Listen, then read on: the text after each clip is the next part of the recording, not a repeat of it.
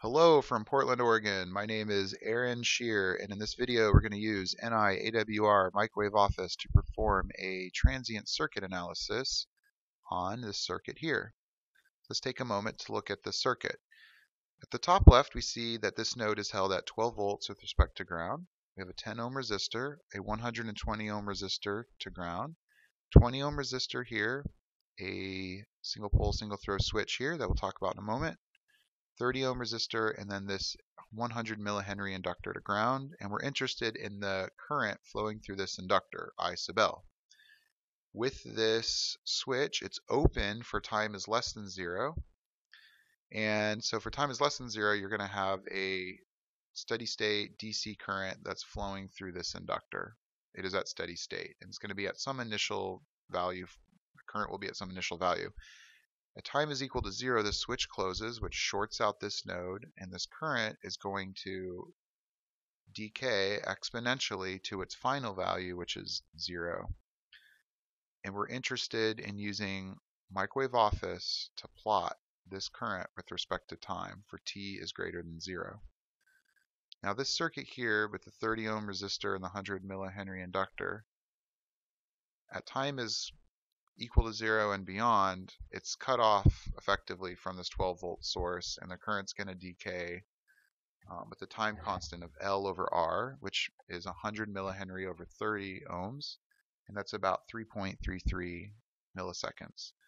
It's important to calculate or approximate, if you can, the time constant, because when you're performing a transient analysis, it's always a good idea for your stop time to be on the order of maybe 5 time constants, because that's when you know about 5 time constants is when this value is going to take on a steady state value, which in this case the current will be 0 in about 5 time constants.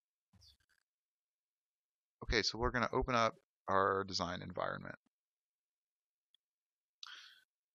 And when this opens, it should start a new project. Now let's click here, right click on Circuit Schematics in the project tree, and then left click on New Schematic. Let's just call this transient, well, I'll call it transient, whatever you want to call it.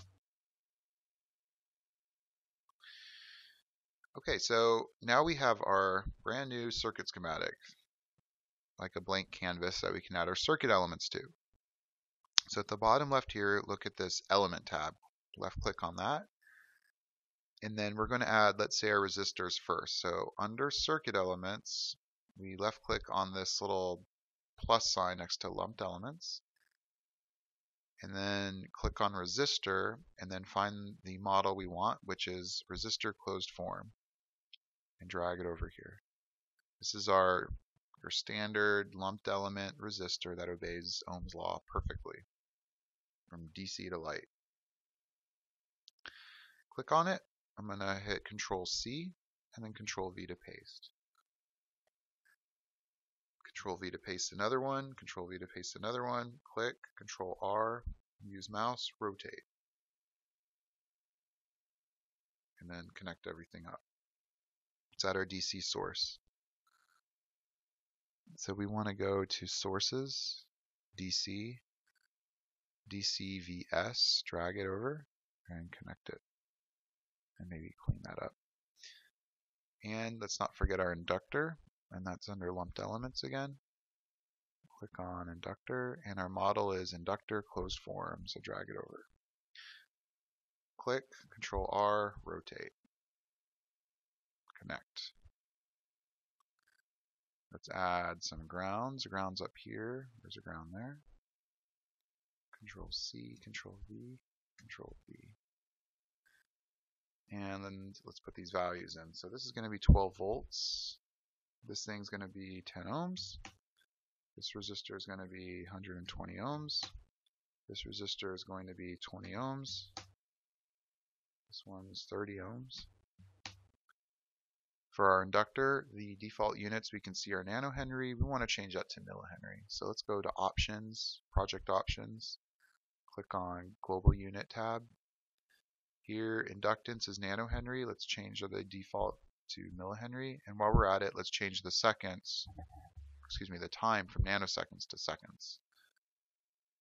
and then click OK. And now we can see that it changed to millihenry. Click on this, change it to 100. Kind of the hard part in this now is to find where is the switch. So the switch element is under libraries. So libraries is under circuit elements. Circuit elements, then left click on this plus sign under libraries. Click on this AWR website under that. And then it's under AppLac. Click on AppLac again, and there's our switch. Switch underscore AP. Bring that over, and there's our switch. And now let's put some grounds in there. So ground here, ground that. And we're going to connect up node 1 right there. Like that. Okay, the way the switch works is if you have a low voltage with respect to ground at this node, or node 3, the switch will remain open. If you put a high voltage, like 5 volts, at node 3 with respect to ground, the switch will close, and in this case that will short this node out. So we want to put a voltage source that is 0, at time is less than 0, and then jumps up to, say, 5 volts at time is equal to 0, and then stays high for the remainder of our analysis. Such a source can be found if we click under Circuit Elements, click under Sources, AC underscore V, the dynamic AC voltage source, and bring that in, just like that. Let's put a ground here, and we want to connect this to 3. Make sure this node here, where that lasso is not connected to that resistor. This is connected directly to port 3 of the switch. This thing's whole goal in life is to control the switch. Double click. Under this specify type, it says value. It's right. The default is use doc freaks. Let's click it to transient only period. We want our period to be some time in seconds that's much larger than our stop time. Our stop time is going to be, I think, 0.02 seconds. So let's change this to 2 seconds, some large time. The high value is going to be 5 volts. It's going to start at 0 volts. And our pulse width is how long that this voltage source is going to be at the high value at 5 volts. And we want it to be at some time that's much longer than the time of our transient analysis, so that it just, the switch stays closed for the entire time of our analysis. Let's just make it 1 second. And click. Let's save our project. I'll just save it as an example. And everything looks to be in order. Now if I just run the analyze button here, or press the analyze button, nothing's going to happen. We haven't told Microwave Office that we want to look at the current through this inductor, nor have we set the start and stop time for the transient analysis. So to begin telling the software what to do, we go to the bottom left, click on this project tab, and let's click on graphs, not circuits maps, graphs, and right click, new graph. Click on, we want to create a rectangular graph. And now we're going to right click, click on new measurement. And then our measurement type will be nonlinear, current. There's a bunch of different measurement types, measurement options within that, and we're going to go all the way down to I time, which is a time domain current. Our data source is going to be transient, or whatever you name the circuit schematic. Our simulator is going to be AppLac trans. And now we need to tell it right here the component that we're actually going to be taking this measurement by. So let's click on this box, and then double click on this inductor, and there it is, telling you that it's inductor L1, and we can hit OK. And now let's click on tools, not tools, options, default circuits, circuit options, and then you'll see this transient tab. Click on that, and then remove this use HB settings. And here's where you can set the start and stop time. So we're going to have our start time at 0 and our stop time to be 0.02 seconds.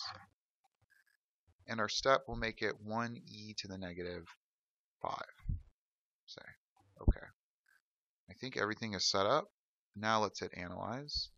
It's going to simulate. And this is a plot of the current through the inductor from time is 0 to 0.02 seconds. One other thing, going back to the schematic, if you look at this inductor very closely, in fact, all these elements, you'll see this little diagonal line there. What that does is it tells the software that this is what you want the reference to be, meaning when we plot the current, we're finding the current that's flowing through this element entering the terminal with this little line.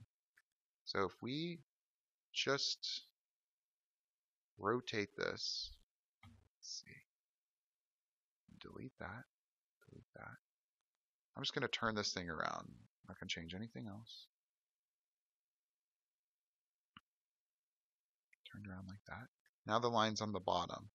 When I resimulate it, what we should see is the current being flipped. It should be going from negative, whatever value this is, 180 about, to 180 milliamps to 0. So let's click on that.